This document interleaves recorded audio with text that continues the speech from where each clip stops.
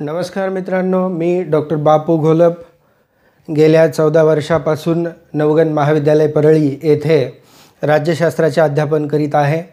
त्या अनुषंगाने भारतीय राज्यघटना, भारतीय शासन आणि राजकारण यासंबंधी वेगवेगळ्या मुद्द्यावर विद्यार्थ्यांना अध्यापन करत असताना स्पर्धा परीक्षेच्या दृष्टीने MPSC, UPSC अथवा छोट्या स्पर्धा परीक्षेच्या दृष्टीनेही काही विद्यार्थ्यांना मार्गदर्शन करण्याचा योग आला। आजच्या या व्हिडिओच्या माध्यमातून भारतीय राज्यघटनेची वैशिष्ट्ये आपणाला स्पष्ट करून सांगण्याचा प्रयत्न करत आहे। मला अनेक वेळा विद्यार्थ्यांनी व्हॉट्सअपवर प्रश्न विचारले आणि फोन करूनही काही मार्गदर्शन करण्याची विनंती केली। माझी विद्यार्थी असतील, अनुपस्थित राहिलेले विद्यार्थी असतील, अथवा स्पर्धा परीक्षेची तयारी करणारे विद्यार्थी असतील, या सर्वांसाठीच हा व्हिडिओ अत्यंत उपयुक्त ठरणार आहे। थोडक्यामध्ये आणि मोजक्या शब्दामध्ये, सोप्या शब्दामध्ये पाहूया भारतीय राज्यघटनेची वैशिष्ट्ये।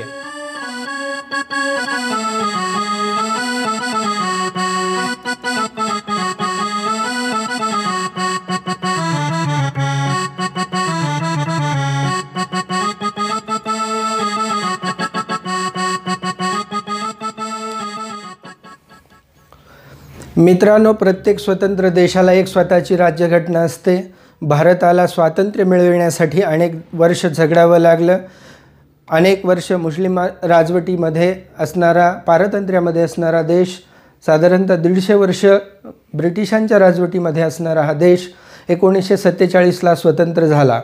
परंतु स्वतंत्र झाल्यानंतर आपल्याला स्वतःची राज्यघटना नव्हती। देशाचं शासन आणि राजकारण, देशाचा राज्यकारभार कसा चालवावा यासाठी काही मूलभूत अशा प्रकारची संहिता आपल्याकडे नव्हती। परंतु जेव्हा आपण ब्रिटिशांकडून स्वातंत्र्य मिळवण्यासाठी झगडत होतो, स्वातंत्र्य युद्ध चालू होतं, या काळामध्ये ब्रिटिशांनी वेगवेगळ्या योजना, वेगवेगळे कायदे भारतीयांसाठी लागू केले। या सर्व कायद्यांचा परिपाक म्हणून भारतीय राज्यघटना तयार करण्यासाठी एक पार्श्वभूमी तयार झाली। 1935चा कायदा असेल, 1942चा कायदा असेल, अथवा 1946ची कॅबिनेट मिशन असेल। या कॅबिनेट मिशननुसारच भारताला स्वतंत्र अशा प्रकारची राज्यघटना असावी आणि ही राज्यघटना कशी असावी, संविधान कसं असावं यासाठी संविधान निर्मिती करणारी समिती स्थापन करण्यात आली आणि 1946च्या कॅबिनेट मिशननुसारच भारतीय राज्यघटनेला कसं स्वरूप असावं, कसं स्वरूप द्यावं यासंबंधीची कार्यवाही सुरू झाली। 1947ला जरी आपल्याला स्वातंत्र्य मिळालं असलं तरी प्रत्यक्षात आपण भारतीय राज्यघटनेची अंमलबजावणी, भारतीय राज्यघटनेनुसार राज्यकारभार करण्यासाठी 26 जानेवारी 1950 पासून सुरुवात केलेली आहे। तोपर्यंत आपण भारतीय शासनाचा हा कारभार 1935च्या कायद्यानुसार करत होतो आणि 1950ला, 26 जानेवारी 1950ला आपणाला स्वतंत्र अशा प्रकारचं संविधान मिळालं। आपण ते स्वतः, सर्व भारतीयांनी, आम्ही स्वतःला ते अर्पण करत आहोत असं म्हणून ते स्वीकृत केलेलं आहे। तर पाहूया या भारतीय राज्यघटनेची काही प्रमुख ठळक वैशिष्ट्ये। 389 सदस्य असणाऱ्या घटना समितीच्या सदस्यांनी वेगवेगळ्या समित्या स्थापन केल्या होत्या। संविधान समिती असेल, सुकाणू समिती असेल, लेखा समिती असेल, वित्त समिती असेल, या वेगवेगळ्या समित्यांनी भारतीय संविधान, वेगवेगळ्या जगातील वेगवेगळ्या राज्यघटनांचा अभ्यास करून संविधान तयार केलं आणि हे अत्यंत वैशिष्ट्यपूर्ण असं संविधान आहे। तर या भारतीय संविधानाचं पहिलं वैशिष्ट्य आणि महत्त्वाचं वैशिष्ट्य आहे लोकशाही शासन व्यवस्था। भारतीय राज्यघटनाकारांचं म्हणणं असं होतं की भारतीय जनता हे संविधानाचं मूळ स्रोत आहे, लोकशाहीचा मूळ गाभा आहे। भारतीय संविधानाने लोकशाही व्यवस्था स्वीकारलेली आहे आणि सर्व भारतीय नागरिकांना प्रौढ मतदानाचा अधिकार देण्यात आलेला आहे। पहिल्याच निवडणुकीमध्ये सर्व प्रौढ मतदारांनी मतदान केलेलं आहे।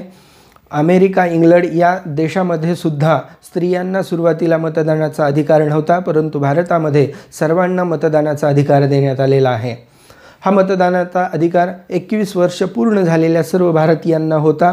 1989मध्ये घटनेमध्ये दुरुस्ती करून 18 वर्ष पूर्ण केलेल्या सर्व भारतीयांना मतदानाचा अधिकार देण्यात आलेला आहे आणि लोकशाही प्रधान असलेलं हे जगातील सर्वात मोठं गणराज्य आहे। अर्थातच भारतीय लोकशाहीचं आणि संविधानाचं हे दुसरं वैशिष्ट्य आहे गणराज्य.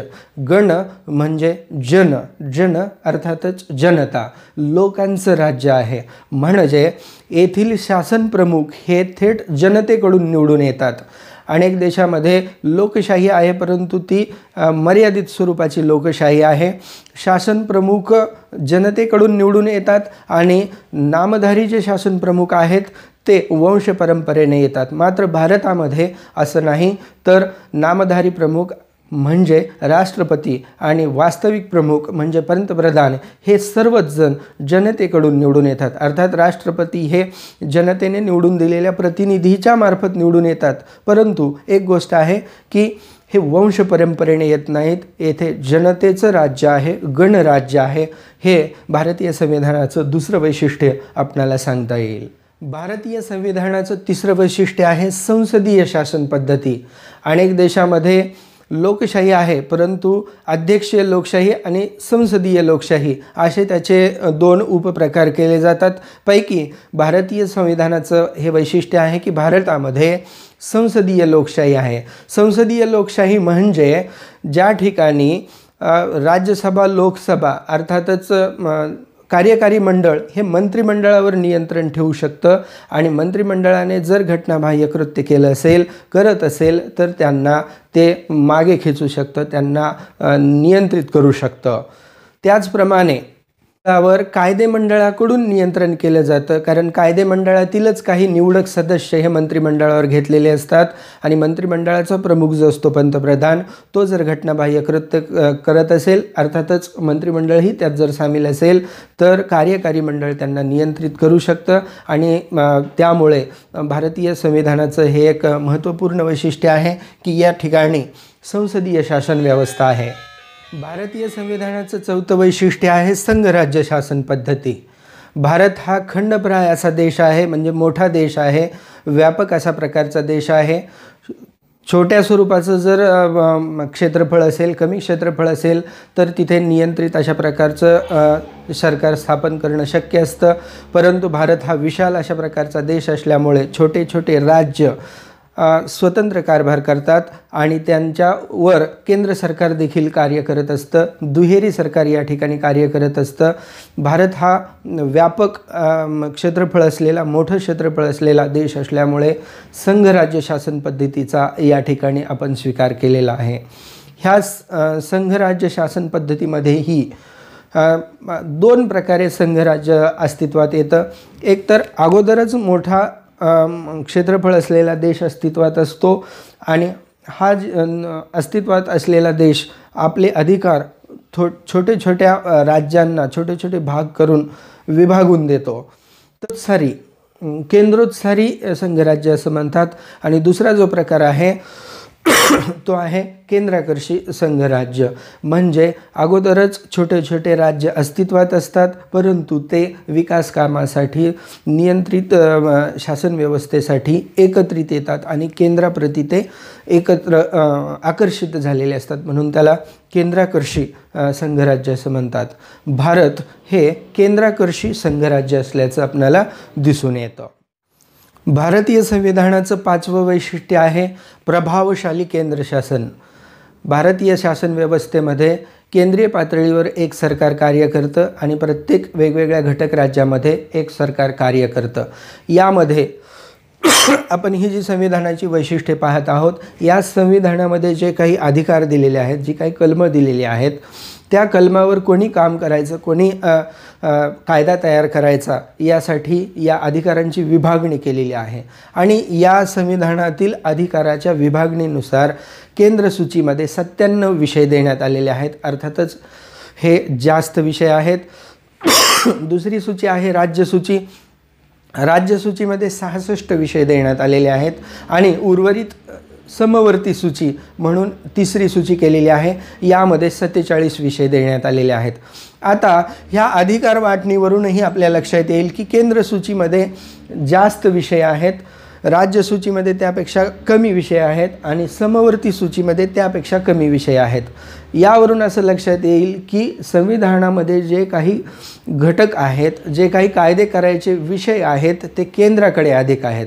दुसरी एक महत्त्वाची गोष्ट अशी आहे की केंद्र सूचीतील विषयाव्यतिरिक्त जर केंद्राला आवश्यक असेल तर ते राज्य सूचीतील विषयावरही कायदा करू शकतात, त्याचप्रमाणे समवर्ती सूचीतील विषयावरही कायदा करू शकतात। म्हणजे यावरूनही आपल्या लक्षात येईल की या ठिकाणी प्रभावशाली अशा प्रकारचं केंद्र शासन आहे आणि जेव्हा समवर्ती सूचीवर केंद्र कायदा तयार करतं त्यावेळी राज्य सरकारला त्यामध्ये हस्तक्षेप घेता येत नाही। म्हणून आपल्याला असं म्हणता येईल की भारतीय राज्यघटनेचं हे एक 5वं प्रभावी वैशिष्ट्य आहे की केंद्र सरकार हे पॉवरफुल आहे। वैशिष्ट्य आहे द्विसभागृही कायदेमंडळ। अर्थातच भारतीय शासनामध्ये केंद्रीय पातळीवर आणि घटक राज्यामध्येही द्विसभागृही कायदेमंडळ असल्याचं आपल्याला दिसून येतं। केंद्रामध्ये लोकसभा आणि राज्यसभा, ज्याला आपण असं म्हणू शकतो, लोकसभा कनिष्ठ सभागृह आहे, राज्यसभा वरिष्ठ सभागृह आहे। ही 2 सभागृहे कार्यरत आहेत। दोन्ही सभागृहांची मिळून संसद तयार होते। याचप्रमाणे घटक राज्यामध्येही 2 सभागृहे असलेली आपल्याला दिसून येतात, विधानसभा आणि विधान परिषद। ह्या 2 सभागृहाच्या मार्फत राज्याचा कारभार चालतो। यावरून भारतीय राज्यघटनेचं हे एक वैशिष्ट्य सांगता येईल की केंद्रामध्येही द्विसभागृह आहेत आणि घटक राज्यामध्येही द्विसभागृह आहेत। या ठिकाणी एक छोटीशी गोष्ट लक्षात घेणं आवश्यक आहे की सर्वच भारतीय घटक राज्यामध्ये 2 सभागृहे नाहीत। साधारणतः 6 घटक राज्यामध्ये द्विसभागृहे आहेत। ज्या घटक राज्याचं क्षेत्रफळ मोठं आहे, लोकसंख्या अधिक आहे, अशा ठिकाणी 2 सभागृहे असलेली दिसतात। संसदेला हा अधिकार आहे की कुठल्या घटक राज्यामध्ये दुसरं सभागृह, वरिष्ठ सभागृह, ज्याला आपण विधान परिषद असं म्हणतो, ही विधान परिषद निर्मिती करण्याचं किंवा असलेली विधान परिषद बरखास्त करण्याचा अधिकार संसदेला आहे।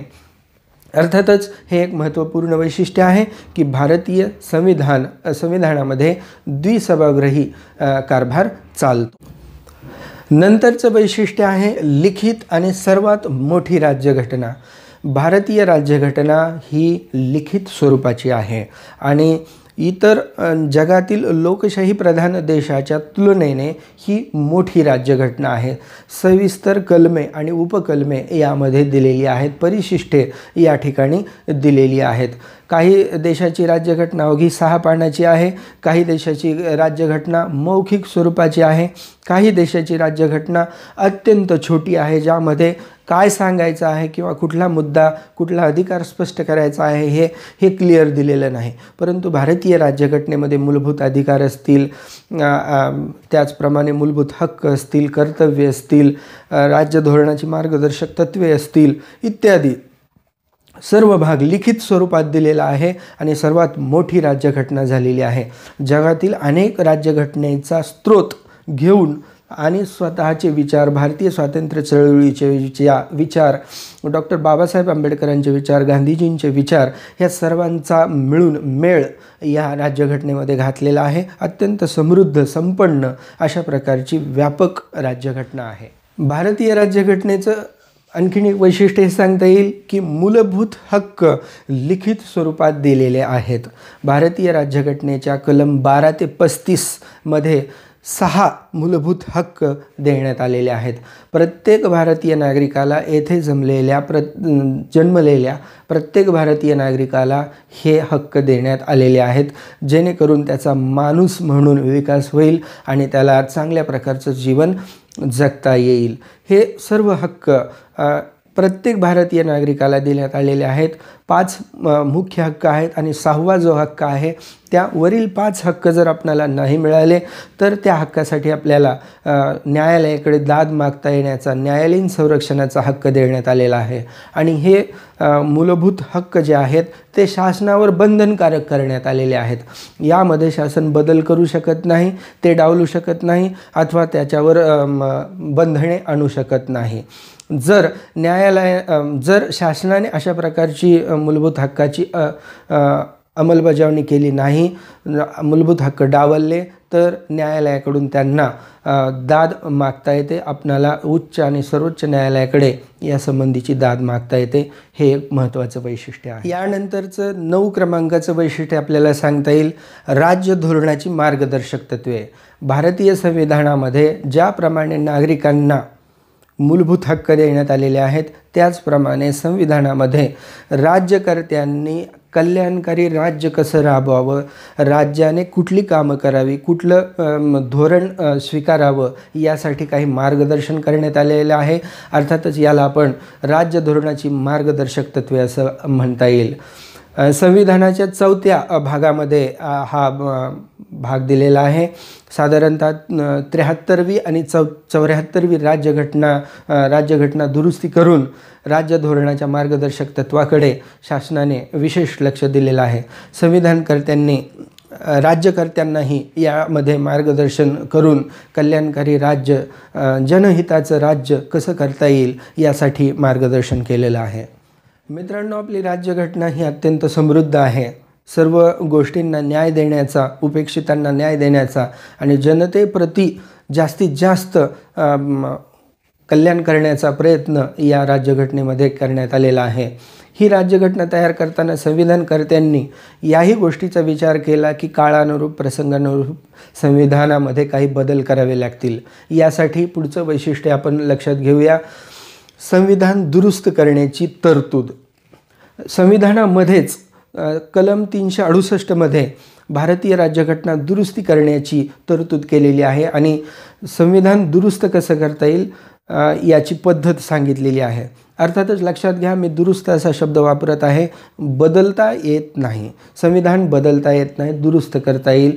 संविधानाचा जो मुख्य सांगाडा आहे, मूलभूत चौकट आहे, ही चौकट कायम राहील. मात्र काळानुरूप, प्रसंगानुरूप, काही परिस्थितीनुरूप, काही वर्षानंतर, काही गोष्टींची गरज पडल्यानंतर आपल्याला त्यातील एखादा घटक बदलता येईल, दुरुस्त करता येईल, अथवा नव्याने वाढवता येईल, अथवा असलेल्या घटकामध्ये वाढीव असं काही सांगता येईल.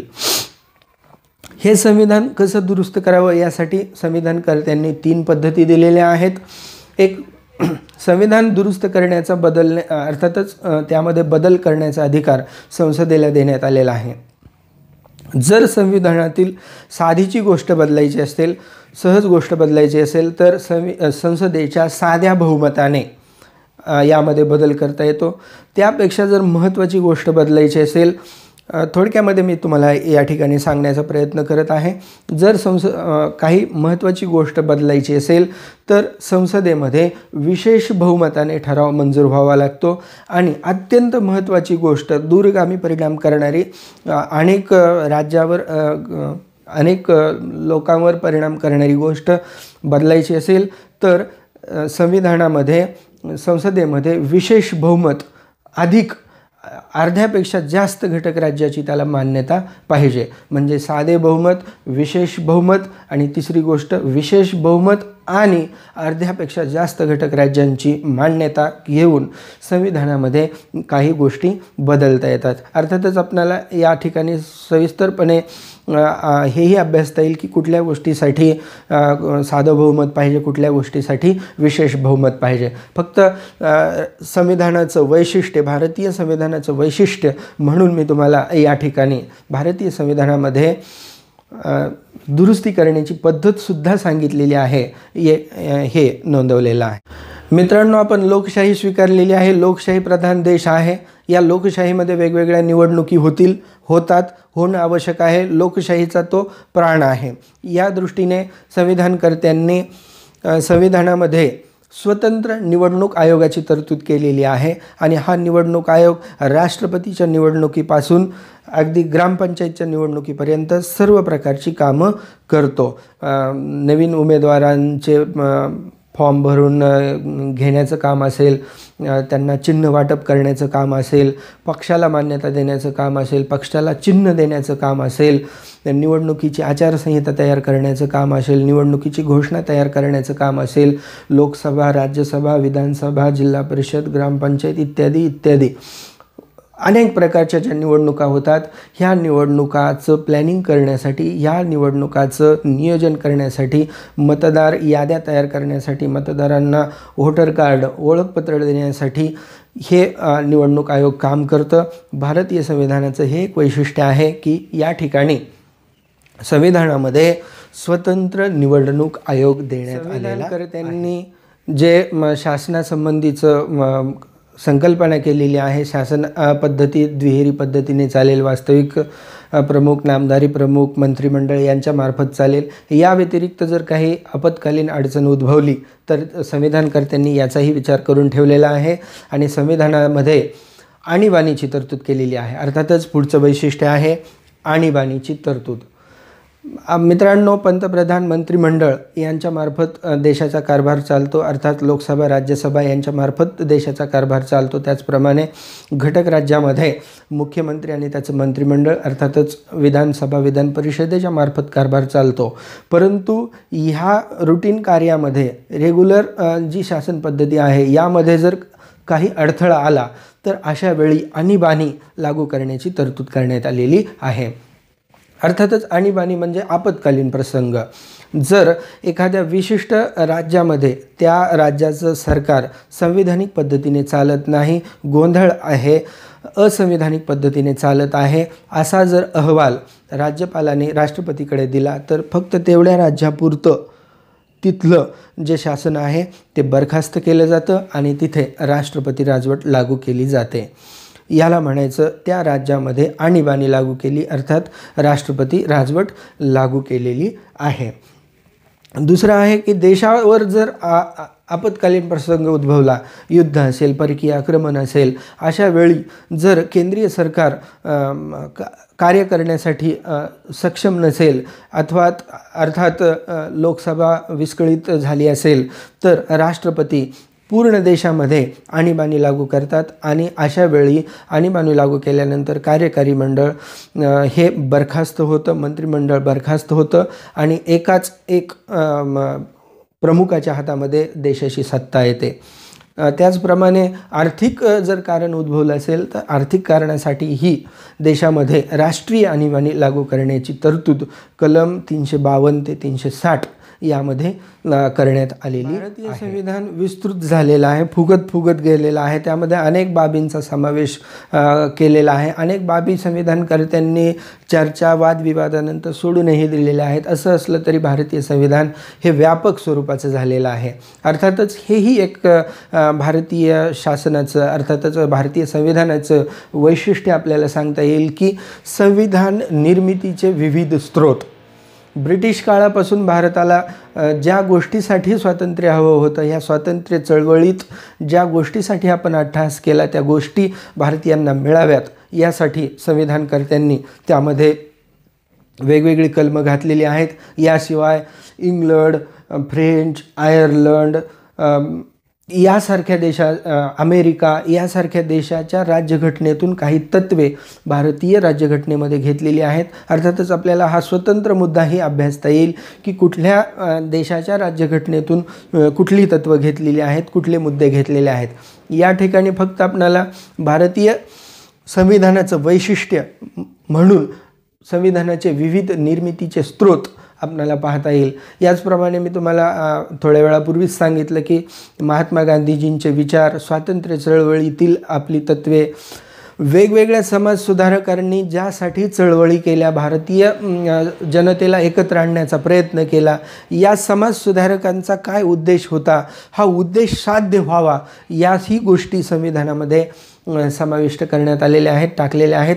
वेगवेगळ्या कलमामध्ये, वेगवेगळ्या उपमुद्द्यामध्ये हा भाग दिलेला आहे. म्हणून आपल्याला असं म्हणता येईल की भारतीय संविधान हे कुठल्याही एका रस्त्यातून, कुठल्याही कोणाच्याही एका विचारातून, एका स्रोतमधून निर्माण झालेलं नाही, तर अनेक वेगवेगळ्या प्रकारचे स्रोत, अनेक वेगवेगळ्या प्रकारचे विचार या ठिकाणी एकत्र करून भारतीय समाजाला पूरक होईल, भारतीय समाजाच्या विकासाला उद्धारक होईल अशा प्रकारची ही कलाकृती तयार केलेली आहे. अर्थातच संविधान हे वस्तुनिष्ठ स्वरूपाचं आहे. यात गप्पा, कविता वगैरे काही नाहीत, परंतु अनेक विचारवंत या संविधानाला त्याचप्रमाणे संविधानाचं जे प्रास्ताविक आहे हे प्रास्ताविक देखील वैशिष्ट्यपूर्ण आहे। संविधानाच्या प्रास्ताविकामध्ये जो एक शब्द वापरलेला आहे तो शब्द वैशिष्ट्यपूर्ण आहे, अर्थपूर्ण आहे। म्हणून संविधानाचं प्रास्ताविक हा संविधानाचा भाग आहे असंही काही विचारवंत म्हणतात, कारण त्या प्रास्ताविकामध्ये धर्मनिरपेक्षता, मानवतावाद, समता, बंधुता, स्वातंत्र्य यासारखे महत्त्वपूर्ण शब्द टाकलेले आहेत। या शब्दांना खूप असा अर्थवलय आहे, परंतु वैशिष्ट्य एवढ्या स्वरूपामध्ये आपणाला सांगता येईल। तर मित्रांनो, अशा प्रकारे भारतीय संविधान हे अत्यंत वैशिष्ट्यपूर्ण आहे, मुळातून वाचण्यासारखं आहे। वेगवेगळ्या स्पर्धा परीक्षेमध्ये भारतीय संविधानाविषयी आपणाला प्रश्न विचारले जातात, वस्तुनिष्ठ स्वरूपाचे प्रश्न विचारले जातात। या प्रश्नांची तयारी करण्यासाठी आपल्याला स्वतंत्र संविधानाची वाचन करावं लागेल, सखोल अभ्यास करावा लागेल। मी या व्हिडिओच्या माध्यमातून भारतीय संविधानाची थोडक्यात ओळख, वैशिष्ट्य, त्यातील फीचर्स सांगण्याचा प्रयत्न केलेला आहे। जर तुम्हाला हा व्हिडिओ आवडला असेल आणि माझं हे छोटंसं व्याख्यान आवडलं असेल तर नक्की लाईक करा, सबस्क्राईब करा आणि हा व्हिडिओ इतरही आपल्या अभ्यासू बंधूंना पाठवा। थँक्यू।